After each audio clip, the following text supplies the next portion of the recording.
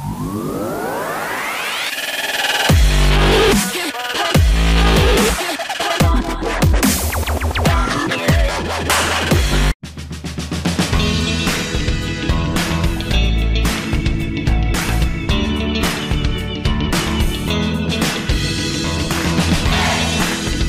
Guys, আমি সুমন বাসার HBR 5 মাল্টিমিডিয়ার পক্ষ থেকে অ্যান্ড্রয়েড অ্যাপ ডেভেলপমেন্টের দ্বিতীয় পর্ব ও সর্বশেষ পার্ট নিয়ে আজ আপনাদের সামনে।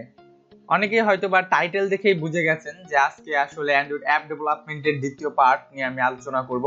আর এই পর্বে আমি আপনাদের দেখাবো যে কিভাবে আপনি অ্যান্ড্রয়েড স্টুডিওর প্রজেক্টের মাধ্যমে আপনি আপনার প্রথম একটি অ্যান্ড্রয়েড অ্যাপস বিল্ড করতে পারবেন এবং সেটা আপনার মোবাইলে ইনস্টল করতে পারবেন এবং সেটা ওপেন করে আপনি আপনার প্রথম অ্যাপসটি দেখতে পারবেন। সো এজন্য আপনাদের আমাদের সাথেই থাকতে হবে। অ্যান্ড্রয়েড অ্যাপস ডেভেলপমেন্টের গত পর্বে আমি দেখিয়েছিলাম কিভাবে যেদিকে অ্যান্ড্রয়েড স্টুডিও ডাউনলোড করবেন এবং আপনার অপারেটিং সিস্টেম অনুযায়ী কনফিগার করবেন। আশা করি সকলেই সঠিকভাবে আপনার অ্যান্ড্রয়েড স্টুডিওটি ইনস্টল করতে পারছেন এবং জাভা জেডিকেটি কনফিগার করতে পারছেন। যদি না পেরে থাকেন তাহলে আমি হাইলি রিকমেন্ড করব যে প্রথমে আপনি আমার সেই অ্যান্ড্রয়েড অ্যাপস ডেভেলপমেন্টের প্রথম পর্বটি দেখে নিন, তারপরে আপনি আমাদের এই পর্বের সাথে যুক্ত হন।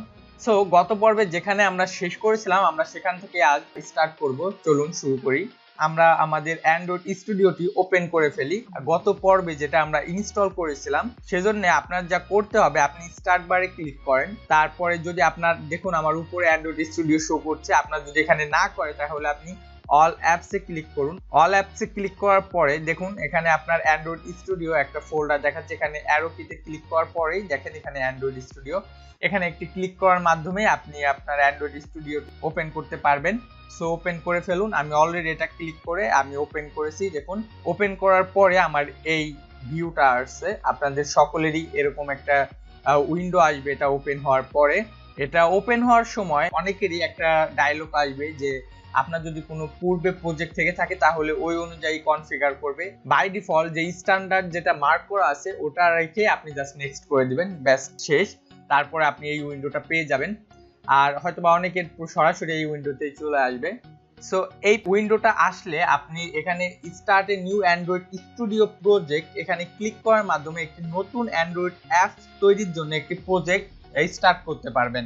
আর যদি কেউ এখানে না আসতে পারেন, কোনো ইরোর মেসেজ শো করে, তাহলে কি লেখা আছে, কি ধরনের ইরোর, আপনি আমার এই ভিডিও টিউটোরিয়ালের কমেন্ট বক্সে কমেন্ট করতে পারেন। আমি আপনার ওই ইরোরের সলিউশনটা আমি আপনাদের দিয়ে দেব। সো চলুন আমরা এখানে ক্লিক করে আমাদের নতুন প্রজেক্টটি স্টার্ট করি। এখানে ক্লিক করার পরে দেখুন একটি নিউ অ্যান্ড্রয়েড প্রজেক্ট তৈরির জন্য আমাদের একটা কনফিগারের একটি উইন্ডো এসেছে। এখান থেকে আপনার যেটা করতে হবে, এখানে আপনার প্রজেক্টের নেম দিতে হবে, কি ধরনের প্রজেক্ট করতে চাচ্ছেন। আমি এখানে দিচ্ছি যে টেস্ট অ্যাপ, আমি এটা দিচ্ছি। আর এখানে আপনি আপনার একটি ডোমেইন দিবেন। আমি এখানে আমার অলরেডি একটা ডোমেইন শো করছে, এটা আমাদের ওয়েবসাইটের ডোমেইন। আসলে এই ডোমেইনটা কিসের জন্য দেওয়া হয় সেটা একটু বলে রাখি। এই ডোমেইনটা এই জন্য দেওয়া হয় যে একই নামে হয়তোবা প্লে স্টোরে অনেকগুলো অ্যাপস থাকতে পারে, বাট ওই অ্যাপসগুলোকে আলাদা আলাদাভাবে ইউনিকভাবে আইডেন্টিফাই করার জন্য তারা একটা প্যাকেজ নেম ব্যবহার করে, যা প্লে স্টোর কর্তৃপক্ষ এই প্যাকেজ নেম দেখলেই বুঝতে পারে এই অ্যাপসটি আসলে কাদের দ্বারা ডেভেলপ হয়েছে বা এটা কোন স্টুডিওর। সো এই প্যাকেজ নেমটি যাতে ইউনিক হয় সেজন্যই আসলে এখানে মূলত আপনার ডোমেইন নেমটা দিতে বলছে, কারণ প্রত্যেকের ডোমেইন নেমটা ইউনিক, আপনার ডোমেইন অন্য কেউ ব্যবহার করবে না। আর যদি আপনার প্রথম অবস্থায় কোনো ডোমেইন না থাকে তাহলে আমি বলবো যে এখানে আপনি যা ইচ্ছা যে কোনো কিছু একটা ডোমেইন দিতে পারেন, এটা এখন প্রবলেম না, কারণ এই অ্যাপসটি আপনি প্লে স্টোরে দিচ্ছেন না। সো আপনি এখানে ইচ্ছা মতো যে কোনো একটি ডোমেইন সেট করতে পারেন যদি আপনার না থাকে, আর থাকলে সেটা দিয়ে দিবেন। আমি এখানে আমারটা দিচ্ছি। সো এরপরে যেটা করতে হবে, এখানে একটা প্রজেক্ট লোকেশন আছে, এখানে বাই ডিফল্ট সি দেওয়া থাকবে। আমি সাজেস্ট করব যে আপনি এখান থেকে সিটা চেঞ্জ করে আপনি যে কোনো অন্য একটি ড্রাইভে দিয়ে দিন।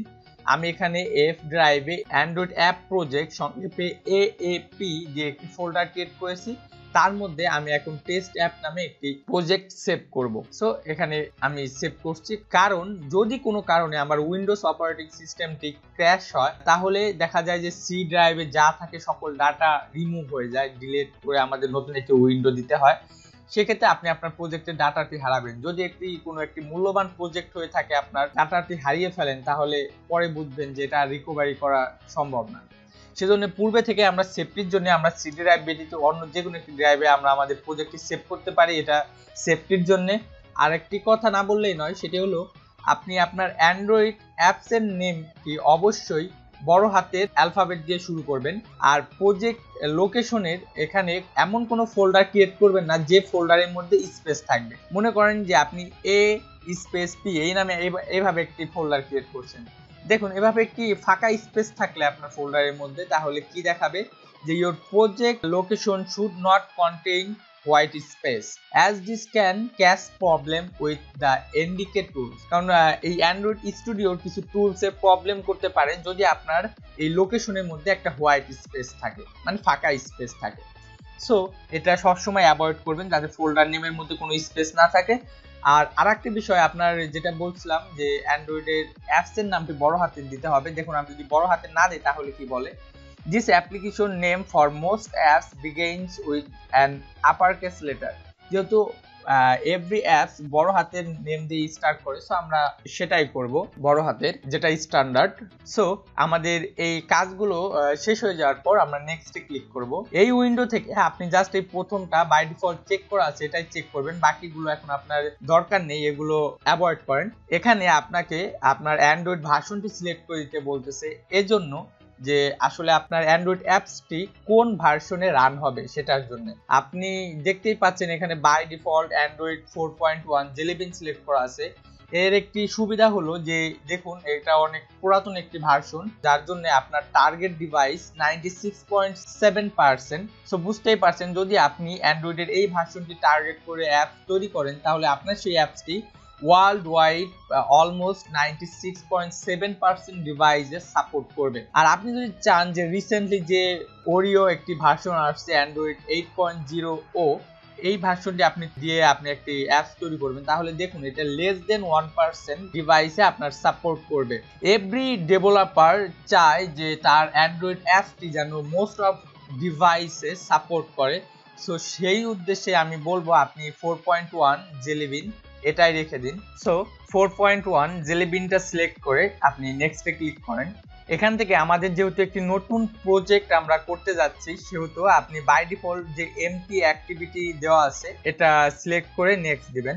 এখন আপনি যে এমটি অ্যাক্টিভিটি একটি সিলেক্ট করছেন, সেই অ্যাক্টিভিটির এখানে একটি নেম দিতে হবে, যে নামে আপনি এই অ্যাক্টিভিটিটাকে আইডেন্টিফাই করতে পারবেন। আর এখানে লেআউট নেম অলমোস্ট একই থাকে, এটা আপনার বাই ডিফল্ট যেটা আছে এটা রেখে আপনি ফিনিশ দিবেন। তো ফিনিশের পূর্বে আমি আপনাদের এটুকু বলে রাখি যে এমটি অ্যাক্টিভিটি কি। এমটি অ্যাক্টিভিটি মূলত একটি পেজ বা পেজের সাথে আপনি কম্পেয়ার করতে পারেন, কারণ যেমন ওয়েবসাইটে আপনারা যদি একটি লিংকে ক্লিক করেন তাহলে নতুন একটি পেজ ওপেন হয়, ঠিক সফটওয়্যারেও আপনি যদি একটি ট্যাবে বা বাটনে ক্লিক করেন তাহলে দেখবেন যে অন্য একটি পেজ ওপেন হয়।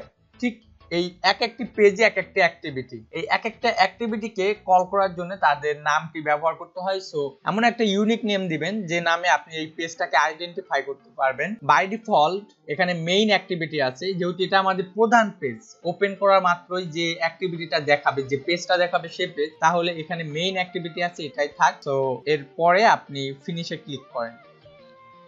একটু লক্ষ্য করুন, আমার প্রজেক্টটি ওপেন হওয়ার পর এখানে আমার একটি ইরর শো করছে।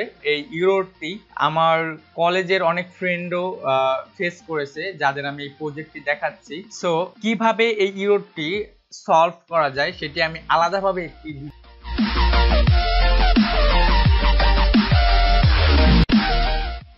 সো গাইস দেখুন, এখন আমার ইরর মেসেজটি নেই, আমরা আমাদের প্রজেক্টের ইররটি আমরা সলভ করতে পেরেছি। সো দেখুন, এখানে লেখা আছে যে প্রজেক্ট ভিউ ওপেন করার জন্য অল্টার 1 প্রেস করতে হবে। সো অল্টার প্রেস করে আপনি 1 এ প্রেস করুন।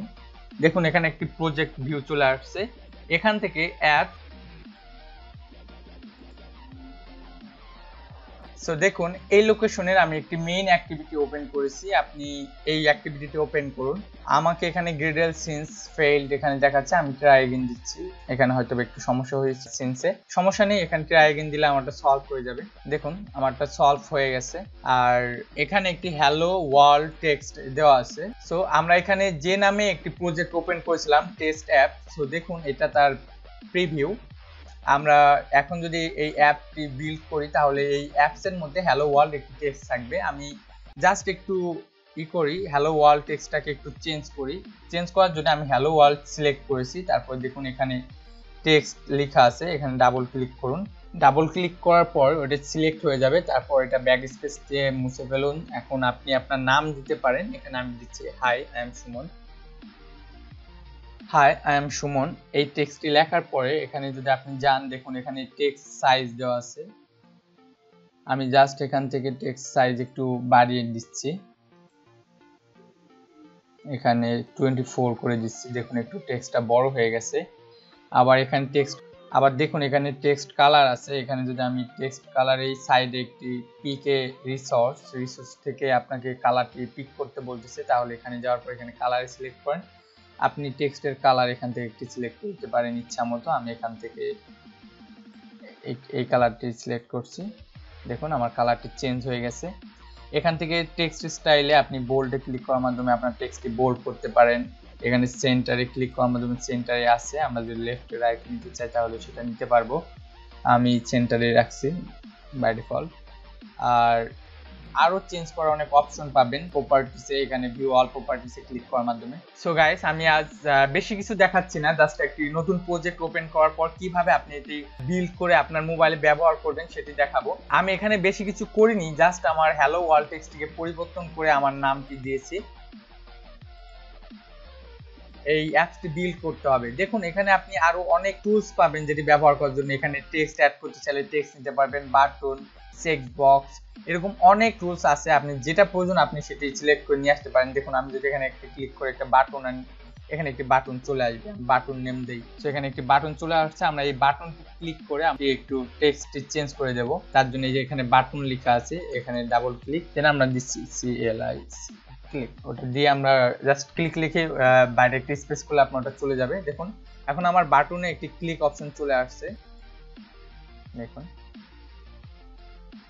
দেখুন আমি আমার ক্লিক বাটনও যুক্ত করতে পারছি, বাট এই মুহূর্তে আমি ক্লিক বাটনের সাথে অন্য কোনো পেজ যুক্ত করছি না। এটা আমার পরবর্তী টিউটোরিয়ালে আমি আপনাদের দেখাবো। যদি আপনারা চান তাহলে আমি পরবর্তী টিউটোরিয়ালে আরো এই বিষয়ে কিভাবে আপনি অ্যাডভান্স লুকে পরিবর্তন করতে পারবেন আপনার অ্যাপ, সেই রকম টিউটোরিয়াল আপনাদের দিব। আপনাদের সেজন্য যদি আপনারা এই ভিডিওগুলো পছন্দ করেন তাহলে কমেন্ট করবেন।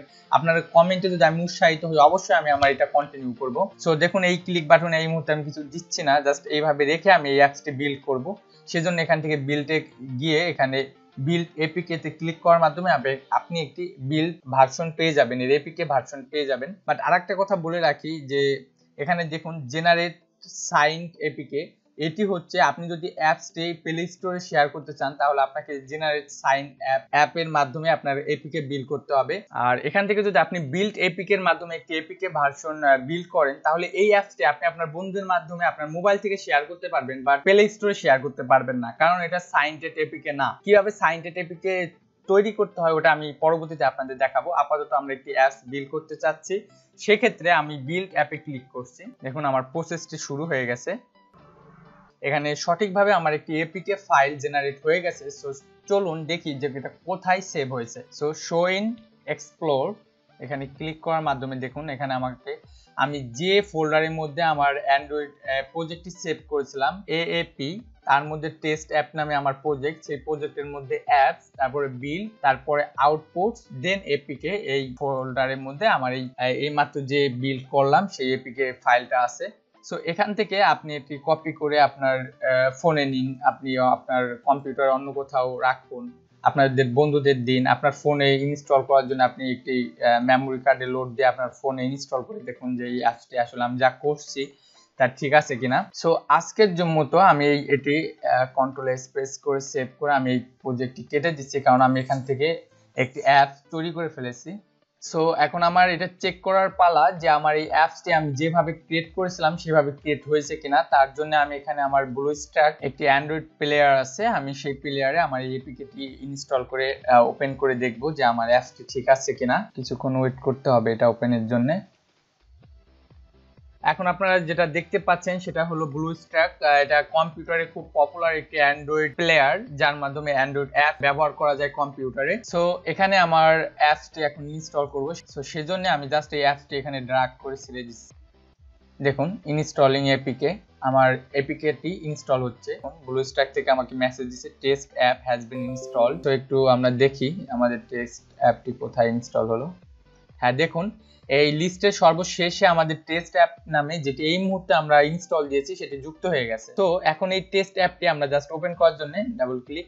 সো দেখুন গাইস, এখানে হাই আই এম সুমন, আমার টেক্সটটি ঠিক যে কালারে করেছিলাম, বোল্ড করেছিলাম এবং যে সাইজে করেছিলাম সব ঠিক আছে, সেইভাবে অনেকটা মানে সেইভাবে আসছে। সো আমরা আমাদের ফার্স্ট অ্যান্ড্রয়েড অ্যাপস প্রজেক্টটি তৈরি করতে পেরেছি।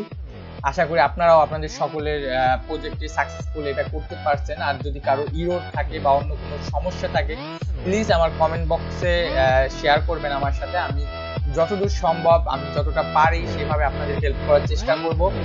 আর আমার পূর্বের প্রজেক্টেও যদি কোনো সমস্যা থেকে থাকে তাহলে প্লিজ আমার ভিডিওর কমেন্ট বক্সে আপনারা অবশ্যই কমেন্ট করবেন। আর ভিডিওটি ভালো লাগলে আপনাদের যে কাজটি করতে হবে জাস্ট আমার সাবস্ক্রাইব বাটনে ক্লিক করতে হবে। আর যদি সম্ভব হয় বেল বাটনে ক্লিক করেন। যদি বেল বাটনে ক্লিক করা থাকে তাহলে আপনি নিয়মিত আমার নতুন আপডেটগুলি আপনি মেইল পেয়ে যাবেন মেইল আকারে। সো আশা করি আপনি বেল বাটনে ক্লিক করেছেন অলরেডি আর সাবস্ক্রাইবারও হয়ে গেছেন আমাদের। সো আপনার সাথে দেখা হবে আবার নেক্সট টাইম। ততক্ষণ ভালো থাকবেন, সুস্থ থাকবেন। Till then by.